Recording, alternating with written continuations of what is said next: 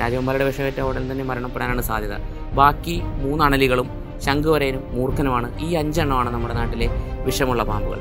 നമ്മുടെ നാട്ടിൽ ഇപ്പോൾ ഒരു പാമ്പ് കടിയുടെ ചരിത്രം എടുത്താൽ ഒരു 100 പാമ്പ് കടിയേറ്റ രോഗികൾ വരികയാണെന്നുണ്ടെങ്കിൽ അതിൽ 70 എണ്ണത്തോളം വിഷമില്ലാത്ത പാമ്പുകളുടെ കടിയേറ്റതായിരിക്കും. 5 മില്ലി തൊട്ട് 148 മില്ലിഗ്രാം വരെയാണ് ഒരു പാമ്പിൻ്റെ മാക്സിമം വിഷം ഉൽപ്പാദിപ്പിക്കാനുള്ളൊരു കഴിവ്, ഒരു റേഞ്ച് എന്ന് പറയുന്നത്. അണലിയുടെ വിഷമാണെന്നുണ്ടെങ്കിൽ നമ്മുടെ ശരീരത്തിലെ രക്തത്തിൽ വ്യാപിച്ച് രക്തം കട്ടയാവാനുള്ള പ്രശ്നങ്ങളാണ് ഉണ്ടാകുന്നത്. സ്നേക്ക് വെനത്തിന് എതിരായി IV ലൈൻ, ഞരമ്പുകളിൽ കൂടെ തന്നെ മരുന്ന് കൊടുത്താൽ മാത്രമാണ് രോഗിയുടെ ആ സ്നേക്ക് വെനത്തെ നിർവീര്യമാക്കാൻ സാധിക്കുകയുള്ളൂ.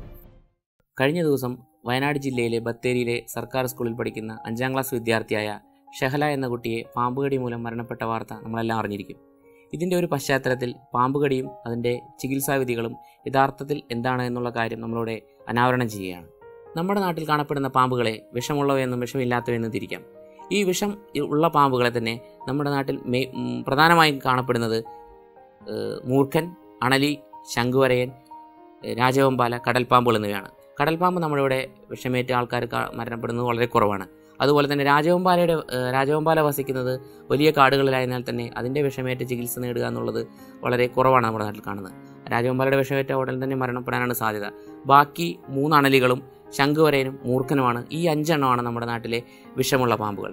യഥാർത്ഥത്തിൽ നമ്മുടെ നാട്ടിൽ ഇപ്പോൾ ഒരു പാമ്പ് കടിയുടെ ചരിത്രം എടുത്താൽ ഒരു 100 പാമ്പ് കടിയേറ്റ രോഗികൾ വരികയാണെന്നുണ്ടെങ്കിൽ അതിൽ 70 എണ്ണത്തോളം വിഷമില്ലാത്ത പാമ്പുകളുടെ കടിയേറ്റതായിരിക്കും. അതായത് നീർക്കോലി, ചേര മുതലായ പാമ്പുകളുടെയൊക്കെ. ബാക്കി 30 കടികളാണ് യഥാർത്ഥത്തിൽ വിഷമുള്ള പാമ്പുകളുടെ കടിയേറ്റത്. എന്നാൽ ഈ 30 എണ്ണത്തിൽ തന്നെ ഒരു പാമ്പിന് ഒരു ദിവസം നിശ്ചിത അളവിൽ മാത്രമേ വിഷം ഉൽപ്പാദിപ്പിക്കാൻ സാധ്യതയുള്ളൂ. ഇന്നത്തെ കണക്കനുസരിച്ച് 5 മില്ലി തൊട്ട് 148 മില്ലിഗ്രാം വരെയാണ് ഒരു പാമ്പിൻ്റെ മാക്സിമം വിഷം ഉൽപ്പാദിപ്പിക്കാനുള്ളൊരു കഴിവ്, ഒരു റേഞ്ച് എന്ന് പറയുന്നത്. ആ ഒരു പാമ്പ് അത് രാവിലെ ഇപ്പോൾ ഇര തേടാനോ ഒരു ഡ്രൈ ആയിട്ട് ഇര തേടാനായി ഏതെങ്കിലും ഇര തേടി ആ ഇരയെ കൊല്ലാൻ വേണ്ടി വിഷം ഉൽപ്പാദിപ്പിച്ച് കഴിഞ്ഞാൽ പിന്നീട് ആ പാമ്പിന് അന്നത്തെ ദിവസം വിഷം ഉണ്ടാവില്ല. ആ വിഷത്തിന് ഉമിനീർഗ്രന്ഥി എന്നുള്ള ആ വിഷം എന്ന് പറയുന്ന വസ്തു അന്നത്തെ ദിവസം തീർന്നിട്ടുണ്ടാവും. അപ്പോൾ അതിന് ശേഷം വരുന്ന ഒരു മനുഷ്യനെ അത് കടിക്കുകയാണെന്നുണ്ടെങ്കിൽ അതിന് വിഷമില്ലാത്തതുകൊണ്ട് ആ കടിയെ നമ്മൾ ഡ്രൈ ബൈറ്റ്, വിഷമില്ലാത്ത തരം കടിയായിട്ട് കണക്ക് കൂട്ടും. അത് 50%.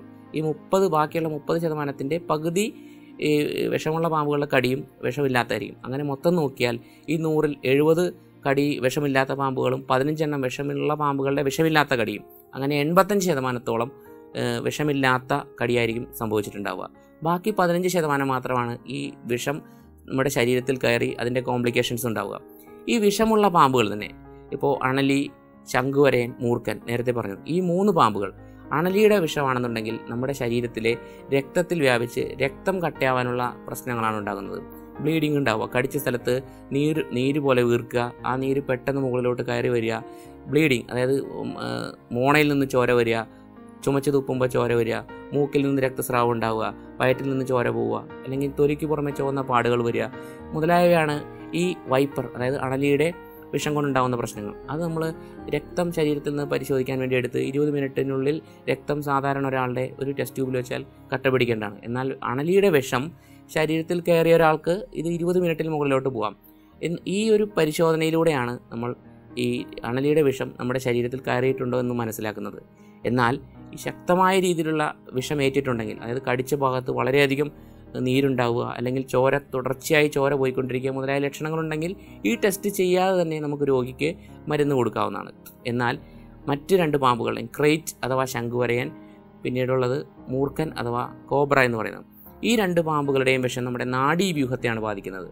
നാഡീവ്യൂഹത്തെ ബാധിക്കുമ്പോൾ ഈ രോഗിക്കുണ്ടാകുന്ന ലക്ഷണങ്ങൾ പ്രധാനമായും ഞരമ്പുകളെ ബാധിക്കുന്ന പ്രശ്നങ്ങൾ, അതായത് ടോസിസ്, അത് കണ്ണിൻ്റെ കൺപോള മൂടി വരിക, പിന്നെ കാഴ്ച 2ആയിട്ട് കാണുക, സംസാരിക്കുമ്പോൾ സൗണ്ട് കുറയുക, സംസാരം ക്ലിയർ ആവാതെ വരിക, ഭക്ഷണം ഇറക്കാൻ ബുദ്ധിമുട്ടുണ്ടാവുക, ശ്വാസം മുട്ടുപോലെ വരിക, ഇങ്ങനെ ഓരോ ഞരമ്പുകളെ, തലയിലുള്ള 3, 4, 6 മുതലായ ഞരമ്പുകളെ, ക്രേനിയൽ നെർവുകളെ ബാധിക്കുന്നത് കൊണ്ടാണ് കണ്ണിൻ്റെ ഈ പ്രശ്നങ്ങൾ ഉണ്ടാകുന്നത്.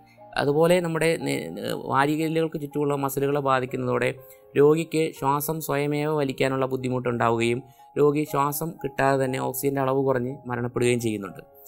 എന്നാൽ ഈ പറയുന്ന 2 വിഷമേറ്റ അവസ്ഥയിൽ നിന്നും നമുക്ക് ഒരു രോഗിയെ എങ്ങനെയാണ് രക്ഷപ്പെടുത്താനാവാൻ ശ്രദ്ധിക്കാം. ഇപ്പോൾ നമ്മുടെ പരിസരത്ത് ഒരു രോഗിക്ക് പാമ്പ് കടിയേറ്റു, വിഷമേറ്റു എന്ന് പാമ്പ് കടിയേറ്റു, വിഷമേറ്റോ ഇല്ലയോ എന്നുള്ള കാര്യം പിന്നീടാണ് നമുക്ക് മനസ്സിലാവുക. പാമ്പടി ഏറ്റിട്ടുണ്ടെങ്കിൽ ആദ്യം ചെയ്യേണ്ടത് രോഗിയെ സമാശ്വസിപ്പിക്കുക, റീഅഷ്വർ ചെയ്യുക. അതായത് ആളോട് കാര്യങ്ങൾ നമുക്ക് പറയാം, 70-80% വിഷമില്ലാത്ത കടിയായിരിക്കും, നിങ്ങൾ സമാധാനപ്പെടുക എന്നുള്ള കാര്യം. ടെൻഷൻ അടിക്കുമ്പോൾ നമ്മുടെ ശരീരത്തിലെ സിമ്പതറ്റിക് വ്യവസ്ഥ ആക്റ്റീവ് ആവുകയും രക്തചംക്രമണം കൂടുകയും BP കൂടുകയും വിഷം ശരീരത്തിൻ്റെ മറ്റു ഭാഗങ്ങളോട്ട് പെട്ടെന്ന് വ്യാപിക്കുകയും ബാക്കിയുള്ള അവയവങ്ങളെ ബന്ധിപ്പിച്ച് ബാക്കിയുള്ള അവയവങ്ങളിൽ പോയി വിഷം യോജിച്ച് അവിടെ ആ അവയവങ്ങൾക്ക് തകരാറുണ്ടാക്കുകയും ചെയ്യാം. എന്നാൽ രോഗിയെ സമാശ്വസിപ്പിച്ച് നമ്മുടെ കയ്യോ കാലോ സാധാരണ ഒടിയുമ്പോൾ നമ്മൾ സ്പ്ലിൻറ്റ് വെച്ച് കെട്ടാറുണ്ട്. ഇപ്പോൾ ഇവിടെയാണെന്നുണ്ടെങ്കിൽ ഒരു കമ്പോ ഒരു കട്ടിയുള്ള വസ്തുക്കളോ അതിന് തൊട്ട് മുമ്പത്തെയും അതിന് തൊട്ട് താഴെയുള്ള ജോയിൻറ്റുകളെ തമ്മിൽ കണക്ട് ചെയ്ത് അത്ര ടൈറ്റ് അല്ലാത്ത രീതിയിൽ ഒന്ന് ഇമ്മൊബിലൈസ് ചെയ്യുക, അനക്കാതെ വയ്ക്കുന്ന രീതിയിൽ വയ്ക്കുക. അങ്ങനെ വേണം ആ രോഗിയെ ആശുപത്രിയിലോട്ട് കൊണ്ടുവരാൻ. ഈ കടിച്ച പാമ്പ് കടിയേറ്റ ഭാഗത്തിന് തൊട്ട് മുകളിലായി നമ്മളൊരു ടൂർണിക്ക്, ഒരു കയറിട്ടോ ഒരു ചരട് കൊണ്ടോ മുറുക്കി ബന്ധിക്കുന്ന ഒരു രീതി മുമ്പുണ്ടായിരുന്നു, ആൾക്കാർ ചെയ്തിരുന്നു. എന്നാൽ അതിൻ്റെ അശാസ്ത്രീയത, കെട്ടുന്ന ആൾക്കാർ അത് വളരെ അയഞ്ഞ് വേണം കെട്ടാനെന്നൊക്കെയാണ് നേരത്തെ പറഞ്ഞിരുന്നത്. പക്ഷേ ആൾക്കാരത് ശ്രദ്ധിക്കാത്തതുകൊണ്ട് ഇപ്പോൾ ആ ഒരു രീതി പിന്തുടരുന്നില്ല. കൈ ഇമ്മൊബിലൈസ് ചെയ്യുന്നുള്ളതാണ്. ഈ കടിച്ച ഭാഗത്തിന് മുകളിലായി കെട്ടുന്ന ഒരു രീതി ഇപ്പോൾ പാടെ അവോയ്ഡ് ചെയ്തിരിക്കുകയാണ്. അതേപോലെ കടിച്ച സ്ഥലത്ത് മുറിവുണ്ടാക്കി കൂടുതൽ രക്തം കളയുക, കടിച്ച് വലിച്ച് രക്തം എടുത്ത് കളയാൻ ശ്രമിക്കുക മുതലായവയൊന്നും ഇപ്പോൾ ശാസ്ത്രീയമായി പിന്തുടരുന്നൊരു മെത്തേഡല്ല. അവിടെ കഴുകുക, സോപ്പിട്ട് കഴുകുക മുതലായവയൊന്നും അവിടെ ഇൻഫെക്ഷൻ ഉണ്ടാവാൻ സാധ്യതയുണ്ട്. അതുകൊണ്ട് അതൊന്നും ചെയ്യാതെ രോഗി ഈ പറഞ്ഞ 2 കാര്യങ്ങളുകൊണ്ട് ഈ ഇമ്മൊബിലൈസ് ചെയ്യുകയും സമാശ്വസിപ്പിക്കുകയും ചെയ്തുകൊണ്ട് പെട്ടെന്ന് ആശുപത്രിയിലോട്ട് എത്തിക്കാൻ ശ്രമിക്കുക. പാമ്പിൻ്റെ വിഷം എന്നുള്ളതൊരു പ്രോട്ടീനാണ്. അതിനെ നിർവീര്യമാക്കാൻ ആൻറ്റി സ്നേക്ക് വെനം എന്നുള്ള പ്രോട്ടീൻ തന്നെ കൊടുത്താലാണ് ശരിയാവുള്ളൂ.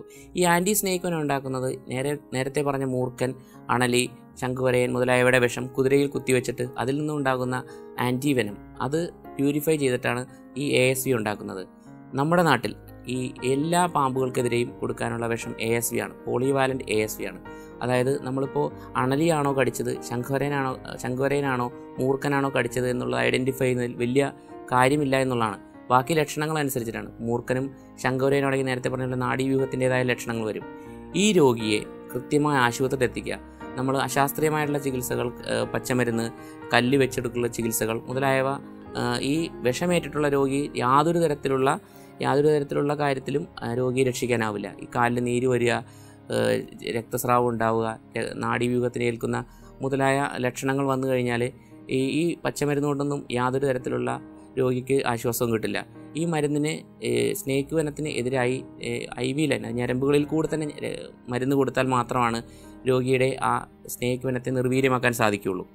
ഇങ്ങനെയുള്ള രോഗിയെ നമ്മൾ എത്രയും പെട്ടെന്ന് ആശുപത്രിയിൽ എത്തിക്കുക. ഈ കടിച്ച പാമ്പിനെ തിരഞ്ഞു നടക്കുക എന്നുള്ളതിൽ യാതൊരു കാര്യമില്ല. അതുകൊണ്ട് പാമ്പിനെ കൊണ്ടുവരേണ്ട ആവശ്യം നിർബന്ധമില്ല. ഇങ്ങനെയുള്ള രോഗിയെ നമ്മൾ ആശുപത്രിയിൽ എത്തിച്ചു കഴിയുമ്പോൾ ആദ്യമേ തന്നെ രോഗിയുടെ വൈറ്റൽസ്, BP, പൾസ്, ഓക്സിജൻ എല്ലാം മെഷർ ചെയ്ത് നോക്കും. അതിനുശേഷം രോഗിക്ക് ഞാൻ നേരത്തെ പറഞ്ഞ പോലെ രക്തം പരിശോധിക്കാൻ വേണ്ടി 20 മിനിറ്റ് സമയം കൊണ്ട് രോഗിയുടെ രക്തം കട്ടയാവുന്നുണ്ടോ എന്നുള്ള ടെസ്റ്റ് ചെയ്ത് നോക്കും. അതിൽ താമസം നേരിടുകയാണെന്നുണ്ടെങ്കിൽ രോഗിയുടെ കൂട്ടിരിപ്പുകാരോട് കാര്യങ്ങൾ അറിയിച്ചതിന് ശേഷം അതിന് പ്രതിമരുന്ന് കൊടുക്കും. എന്നാൽ ചില രോഗികൾക്ക് നേരത്തെ പറഞ്ഞ നാഡീവ്യൂഹത്തിനാണ് ബാധിക്കുന്നതെങ്കിൽ അരമണിക്കൂർ തൊട്ടിട്ട് 6 മണിക്കൂർ വരെയുള്ള സമയത്തിനിടയ്ക്ക് അവരുടെ ശ്വാസോച്ഛ്വാസം നിലച്ചു പോകാനുള്ള സാധ്യത വരെയുണ്ട്. അങ്ങനെയുള്ള രോഗികൾക്ക് നമുക്ക് കൃത്രിമമായി ശ്വാസം നൽകേണ്ടി വരും. ഒരുപക്ഷെ തൊണ്ടയിലൂടെ ട്യൂബ് ഇറക്കിയതിന് ശേഷം നമ്മൾ മെക്കാനിക്കൽ വെന്റിലേഷൻ, ചിലപ്പോൾ വെന്റിലേറ്ററിൻ്റെ സഹായത്തോടെ ശ്വാസോച്ഛ്വാസം നിലനിർത്തേണ്ട ആവശ്യം വരും. ഒരു 5-6 മണിക്കൂർ സമയത്തേക്കെങ്കിലും ഈ ASV, അതായത് പാമ്പിൻ്റെ വിഷത്തിനെതിരെയുള്ള മരുന്ന് പ്രവർത്തിക്കുന്ന സമയം വരെ നമ്മൾ പുറമേ നിന്ന് ഈ മരുന്ന് വെന്റിലേറ്ററിൻ്റെ സഹായത്തോടെ രോഗിയെ ശ്വാസോച്ഛ്വാസം നിലനിർത്തി കൊണ്ടുപോകേണ്ടി വരും. അങ്ങനെയുള്ള രോഗികൾക്ക് മസിലിൻ്റെ പാരാലിസിസ് ഒഴിവാക്കാൻ അട്രോപ്പിൻ, നിയോസ്റ്റിക്മിൻ മുതലായ മരുന്നുകളും ICUവിൽ വെച്ചിട്ട് തന്നെ രോഗിയെ ഒരു ഡോക്ടർ കൂടെ ഇരുന്നിട്ട് തന്നെയാണ് ഇങ്ങനെയുള്ള രോഗിയെ ചികിത്സിക്കുന്നത്. ഓരോ മണിക്കൂർ ഇടവിട്ട് രോഗിക്ക് കൊടുക്കുന്ന മരുന്ന് കൊടുത്തിട്ട് ഓരോ മണിക്കൂർ ഇടവിട്ടിട്ടും രോഗിയുടെ ക്ലിനിക്കൽ കണ്ടീഷൻ, അതായത് രോഗിയുടെ അവസ്ഥ മെച്ചപ്പെടുന്നുണ്ടോ എന്ന് നോക്കിയതിന് ശേഷമാണ് ഫർദർ ഡോസുകൾ പിന്നീട് മരുന്ന് കൊടുക്കേണ്ടി വരുന്നുണ്ടോ എന്നുള്ള കാര്യം തീരുമാനിക്കുക. ഇപ്പോൾ 10 വയൽ മരുന്നാണ് നമ്മൾ ഇനീഷ്യലി രോഗിക്ക് ആദ്യം കൊടുക്കുക. ഈ വൈപ്പർ ബൈറ്റ്, അതായത് അണലിയുടെ കടിയാണ് ഏറ്റിട്ടുണ്ടെങ്കിൽ അതിനുശേഷം രോഗിയുടെ രക്തം കട്ടപിടിക്കുന്നുണ്ടോ എന്നുള്ള 6 മണിക്കൂറിന് ശേഷം ചെക്ക് ചെയ്ത് നോക്കും. എന്നാൽ അതിനകത്ത് മാറ്റം കാണുന്നില്ലെന്നുണ്ടെങ്കിൽ പിന്നീട് വീണ്ടും ഡോസുകൾ കൊടുക്കും. എന്നാൽ നാഡീവ്യൂഹത്തെ ബാധിച്ച വിഷമാണെന്നുണ്ടെങ്കിൽ 15 മിനിറ്റ് ഇടവിട്ട് രോഗിയെ വീണ്ടും അസസ് ചെയ്യും. ചിലപ്പോൾ അരമണിക്കൂർ ഇടവിട്ട് വീണ്ടും മരുന്ന് കൊടുക്കേണ്ടതായിട്ട് വരാം. ഈ മരുന്ന് എന്ന് പറയുന്നത് നേരത്തെ പറഞ്ഞ പോലെ കുതിരയിൽ കുത്തിവെച്ചുണ്ടാക്കുന്ന ആൻറ്റി സ്നേക്ക് വെനം ആയതുകൊണ്ട് അതിന് കുറച്ച് റിയാക്ഷൻസ് ഉണ്ടാവാൻ സാധ്യതകളുണ്ട്. അപൂർവം 10 തൊട്ടിട്ട് 80% വരെ റിയാക്ഷൻസ് റിപ്പോർട്ട് ചെയ്തിട്ടുണ്ടെങ്കിലും വളരെ അപൂർവമായിട്ടാണ് നമ്മുടെ കാണുന്നത്. പക്ഷേ റിയാക്ഷൻ എന്ന് പറയുമ്പോൾ ചില ആൾക്കാർക്ക് ജീവഹാനി സംഭവിക്കുന്ന രീതിയിൽ പ്രഷർ താഴുകയും ശ്വാസക്കുഴൽ ചുരുങ്ങുകയും അങ്ങനെ അനാഫൈലാക്റ്റിക് റിയാക്ഷൻ എന്നുള്ള അവസ്ഥ വന്നിട്ട് രോഗി ഒരു അത്യന്തം ക്രിട്ടിക്കൽ സ്റ്റേജ് ചിലപ്പോൾ മരണപ്പെടാൻ വരെ സാധ്യതകളുള്ള ഒരവസ്ഥയുണ്ട്. അതുകൊണ്ട് തന്നെയാണ് വിഷം ശരീരത്തിലുണ്ടെന്ന് ഉറപ്പിച്ചതിന് ശേഷം മാത്രമാണ് നമ്മൾ ആൻറ്റി സ്നേക്ക് വെനം കൊടുക്കാറുള്ളൂ. അതായത് പാമ്പ് കടി ഏറ്റു, കാലിൽ ജസ്റ്റ് നീരുണ്ട് എന്നുള്ളത് കൊണ്ട് മാത്രം ഇതിനെതിരെയുള്ള മറുമരുന്ന് കൊടുക്കാറില്ല. ഈ മറുമരുന്ന് വിഷത്തിൻ്റെ സാന്നിധ്യം ശരീരത്തിൽ ഉറപ്പിച്ചതിന് ശേഷം ക്ലിനിക്കലായിട്ടോ അതല്ല പരിശോധനയിലൂടെ ഉറപ്പിച്ചതിന് ശേഷം മാത്രമാണ് മരുന്ന് കൊടുക്കുക. അപ്പോൾ ഈ മറുമരുന്നിന് അലർജി ഉണ്ടെങ്കിൽ അതിന് നമുക്ക് വേറൊരു ഓപ്ഷൻ ഇല്ല, ഈ മറുമരുന്ന് കൊടുക്കുക എന്നുള്ളതിനാണ്. അത് ഡൈല്യൂട്ട് ചെയ്ത് കൊടുക്കുക എന്നുള്ളതാണ്. അപ്പോൾ അത് അലർജി വരാതിരിക്കാനുള്ള മരുന്ന് കൊടുക്കും. അതും പ്രഷറും ഹാർട്ടിൻ്റെ പ്രശ്നങ്ങളൊന്നും ഇല്ലാത്ത ആൾക്കാർക്ക് അഡ്രിനാലിൻ എന്നുള്ള മരുന്ന് കൊടുക്കും. അതുള്ള ആൾക്കാരാണെങ്കിൽ അത് ട്രീറ്റ് ചെയ്തതിന് ശേഷം ഇതിനുള്ള മറുമരുന്ന് കൊടുക്കുക എന്നുള്ളതാണ് ചെയ്യുക. എന്നാൽ ചില കണ്ടീഷൻസിൽ വൈപ്പർ എന്നുള്ള അണലിയുടെ വിഷമേൽക്കുന്നത് ചിലപ്പോൾ ഒരു ദിവസമോ 2 ദിവസമോ കഴിഞ്ഞിട്ടായിരിക്കില്ല, ചിലപ്പോൾ ഒരാഴ്ച കഴിഞ്ഞിട്ടായിരിക്കും. അതിൻ്റെ അത്രയും വരെ ഡ്യൂറേഷനിൽ നീണ്ടു നിൽക്കുന്നതാണ്. നമ്മൾ കൊടുക്കുന്ന ഈ ASV എന്നുള്ളത് ശരീരത്തിൽ രക്തത്തിൽ സഞ്ചരിക്കുന്ന ഈ പാമ്പിൻ്റെ വിഷത്തെ മാത്രമേ നിർവീര്യമാക്കുള്ളൂ. ഇത് ഓരോ അവയവത്തിലും, ഉദാഹരണമായിട്ട് ഇപ്പോൾ നാഡീവ്യൂഹത്തിലോ കിഡ്നിയിലോ ബൈൻഡ് ചെയ്തിട്ടുള്ളതാണെന്നുണ്ടെങ്കിൽ ഈ നമ്മൾ കൊടുക്കുന്ന മരുന്നുകൊണ്ട് അതിനെ നിർവീര്യമാക്കാൻ സാധിക്കില്ല. അങ്ങനെയുള്ള ആളുടെ കിഡ്നിക്ക് തകരാറ് സംഭവിച്ചാൽ ഒരുപക്ഷെ അയാൾക്ക് ഡയാലിസിസ് വേണ്ടി വന്നേക്കാം. ചിലപ്പോൾ 1 മാസമോ അതിൽ കൂടുതലോ ഡയാലിസിസ് ചെയ്തതിന് ശേഷം മാത്രമായിരിക്കും അയാളുടെ കിഡ്നി പഴയ സ്ഥിതിയിലാവാൻ സാധിക്കുക. അത്രത്തോളം വരെ നീണ്ടു നിൽക്കുന്ന ചികിത്സ ചില വിഷത്തിന് ആവശ്യമുണ്ട്. എന്നാൽ ഈ കോബ്ര ശംഖുവരയൻ, അത് മൂർഖനും ശംഖുവരയനും കോബ്ര ക്രേറ്റ്, ഈ 2 പാമ്പുകളുടെ വിഷം വളരെ പെട്ടെന്ന്, അത് നേരത്തെ പറഞ്ഞ 30 മിനിറ്റ് തൊട്ട് 6 മണിക്കൂർ വരെയുള്ള സമയത്തിനകത്ത് തന്നെ രോഗിയുടെ ശ്വാസോച്ഛ്വാസം നിലച്ചു പോകാൻ സാധ്യതയുണ്ട്. അപ്പോൾ അത് നമ്മൾ അസസ് ചെയ്യുന്ന രോഗിയുടെ ഒറ്റ ശ്വാസത്തിൽ 1 തൊട്ട് 30 വരെ എണ്ണാൻ പറയുക, കഴുത്ത് നേരെ ഉയർത്താൻ പറയുക. ഈ പറയുന്ന കണ്ടീഷൻസ് ഒന്നും രോഗിക്ക് പറ്റുന്നില്ലെങ്കിൽ അയാളുടെ മസിലുകൾ തളർച്ച വന്നുകൊണ്ടിരിക്കുകയാണ്. ഇങ്ങനെ തളർച്ച വരുന്നത് കുറച്ച് കഴിയുമ്പോൾ നമ്മുടെ ഡയഫ്രം എന്നുള്ള മസിലിനെയും വാരിയലിന് ചുറ്റുമുള്ള മസിലുകളെയും ബാധിക്കുമ്പോൾ ശ്വാസോച്ഛ്വാസം നിന്നു പോകാൻ സാധ്യതയുണ്ട്. അങ്ങനെയുള്ള രോഗികൾ എത്രയും പെട്ടെന്ന് പുറത്തുനിന്ന് ട്യൂബ് ഇട്ടിട്ടാണെങ്കിലും വെന്റിലേഷൻ കൊടുക്കേണ്ടത്, മെക്കാനിക്കൽ വെന്റിലേറ്റർ, അത് വെന്റിലേറ്റർ വഴി ശ്വാസോച്ഛ്വാസം കൊടുത്ത് രോഗിയെ രക്ഷപ്പെടുത്തേണ്ടത് ആവശ്യമാണ്. ബാക്കി കാലിൽ കടിക്കുമ്പോഴുണ്ടാകുന്ന നീർക്കെട്ട് മൂലം അങ്ങോട്ട് പോകുന്ന ഞരമ്പുകളും രക്തക്കുഴലുകളും കംപ്രസ് ചെയ്തിട്ട് ബാക്കി അവയവങ്ങൾക്ക് അറ്റത്തൊക്കെ കമ്പാർട്ട്മെൻറ്റ് സിൻഡ്രോം എന്നറിയപ്പെടുന്ന പോലുള്ള കോംപ്ലിക്കേഷൻസ്, അവിടെ സെല്ലുലൈറ്റിസ്, അണുബാധ വന്ന് ഇൻഫെക്ഷൻ വരാം, ബ്ലിസ്റ്റേഴ്സ്, പോള പോലെ പൊങ്ങി അതിനകത്ത് പഴുപ്പ് വരാം, അങ്ങനെയുള്ള കോംപ്ലിക്കേഷൻസ് വരാവുന്നതാണ്. അങ്ങനെയുള്ള സാധ്യതകളെല്ലാം നമ്മൾ സർജറിയിലോ ഡോക്ടറെ കാണിച്ചിട്ട് സപ്പോർട്ടീവ് മാനേജ്മെൻറ്റ്, അത് ആൻറ്റിബയോട്ടിക്കും IV ഫ്ലൂയിഡൊക്കെ കൊടുത്തിട്ട് കറക്റ്റ് ചെയ്യുന്നതാണ്. ഏറ്റവും പ്രധാനമായിട്ട് ശ്രദ്ധിക്കേണ്ട കാര്യം, രോഗിയെ എത്രയും പെട്ടെന്ന് സമാശ്വസിപ്പിച്ച് അടുത്തുള്ള ആശുപത്രിയിൽ എത്രയും വേഗം, അതായത് കൃത്യമായ ശാസ്ത്രീയ ചികിത്സ ലഭിക്കുന്ന സ്ഥലത്ത് തന്നെ എത്രയും വേഗം എത്തിക്കാൻ ശ്രമിക്കുക. ആ ഒരു ആശുപത്രിയിൽ എത്തി അവിടെ നിന്ന് വേറെ സ്ഥലത്തോട്ട് പോകുന്നതിന് മുമ്പ്, ആശുപത്രിയാണെങ്കിലും പറഞ്ഞു വിടുന്ന ആശുപത്രിയിൽ ASV, അതായത് ആൻറ്റി സ്നേക്ക് വെനം അവൈലബിൾ ആണോ എന്നുള്ള കാര്യം ഉറപ്പാക്കിയതിന് ശേഷം അൺനെസസറി ആയിട്ടുള്ള ഡിലേ, ട്രീറ്റ്മെൻറ്റ് കിട്ടാനുള്ള താമസം ഇതുമൂലം നമുക്ക് പരമാവധി ഒഴിവാക്കാൻ പറ്റും. നമ്മുടെ നാട്ടിലെ വളരെയധികം ആൾക്കാർ ഈ ഒരു കാരണം കൊണ്ട് മരിക്കുന്നതാണ്. കുറേ നാളുകൾക്ക് മുമ്പ് നമ്മുടെ നാട്ടിൽ ആൾക്കാർ തറയിൽ കിടന്നുറങ്ങുക, വീട്ടിൽ പിറ്റേ ദിവസം രാവിലെ മരണപ്പെട്ട് കാണുക. അതല്ലാന്നുണ്ടെങ്കിൽ രോഗി ഈ ക്രേറ്റ്, ശംഖുവരൻ എന്ന പാമ്പിൻ്റെ, വളരെ കുറവാണ് ആ തരത്തിലുള്ള പാമ്പിൻ്റെ കടിയേൽക്കുന്നത്. ഈ പാമ്പിൻ്റെ ഒരു പ്രശ്നമാണ്, കടിച്ച പാട് പോലും ചിലപ്പോൾ കടിച്ചു കൊടുത്തുണ്ടായിക്കൊള്ളുന്നില്ല, ചെറിയൊരു ചൊറിച്ചിൽ മാത്രമേ ഉണ്ടാവുള്ളൂ. രോഗിക്ക് ഞരമ്പ് നാഡീവ്യൂഹത്തെ ബാധിക്കുമ്പോൾ ശ്വാസോച്ഛ്വാസത്തിൻ്റെ തടസ്സം തോന്നാം, ചിലപ്പോൾ വയറുവേദന, ഛർദിയായിരിക്കും. ആശുപത്രിയിൽ ഹിസ്റ്ററി ഇല്ലാതെ നമ്മൾ രോഗിക്ക് വയറുവേദന മാത്രമായിട്ട് ചെല്ലുമ്പോൾ ചിലപ്പോൾ അപ്പൻഡിസൈറ്റിസ് ആണെന്ന് തെറ്റിദ്ധരിക്കാം. പക്ഷേ ചികിത്സ ചിലപ്പോൾ തലയ്ക്ക് കോംപ്ലിക്കേഷൻ വരുമ്പോൾ MRI എടുക്കും, ഒക്കെ എടുത്തു കഴിയുമ്പോഴേക്കും ഒന്നും ഉണ്ടാവില്ല, രോഗി മരണപ്പെടുകയും ചെയ്യും.